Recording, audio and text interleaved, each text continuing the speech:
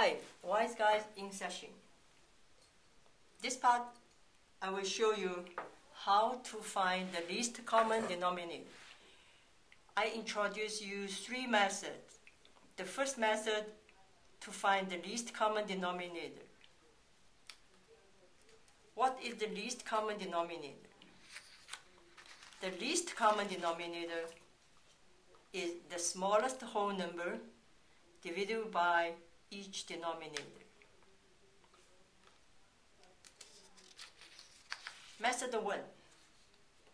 Multiply the largest denominator by 1 or 2 or 3 until you find its least common denominator, and we can say LCD.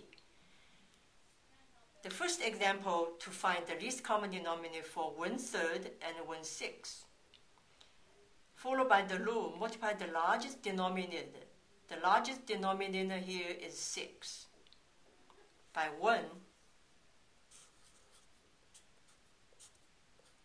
to see if it is divisible by each denominator.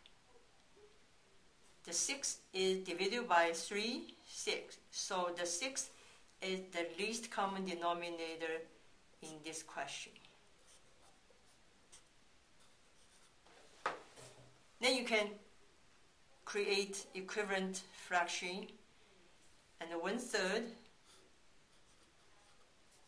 get the common denominator equals 6. It means you need to multiply 2. So you need to multiply the 2 to the top also. So get 2, 6. And 1/6, because the least common denominator also is the common denominator of 1/6. So we don't need to do any change.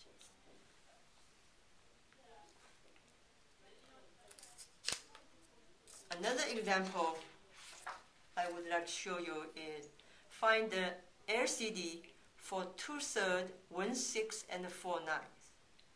So the first step is choose the largest denominator, which is 9.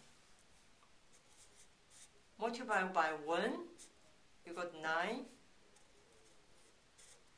9 is divided by 9 by 3, but it's not divided by 6. So we need to keep going, looking for LCD. By multiply 9 by 2 equals 18. 18 is divisible by 3, 6, and 9. So the number 18 is the LCD. The step 2, you just convert each fraction into equivalent fraction with denominator 18. So 2/3 equals 18 is common denominator. 1/6, the common denominator is 18, and 4/9, the common denominator is 18. To create equivalent fraction with denominator 18, you can check from 3 to 18, you need to multiply 6. So multiply 6,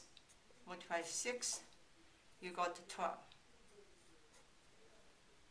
1/6, from 6 to 18, you need to multiply 3. So you also need to multiply 3 to the top. So we have 3/18. 4/9, 9 multiply 2, get 18. So multiply 2 to the numerator, we have 8/18. So we find the LCD is 18. So 2/3 becomes 12/18. 1/6 becomes 3/18. 4/9 becomes to 8/18. This is a method 1. It is represented by Wise Guy.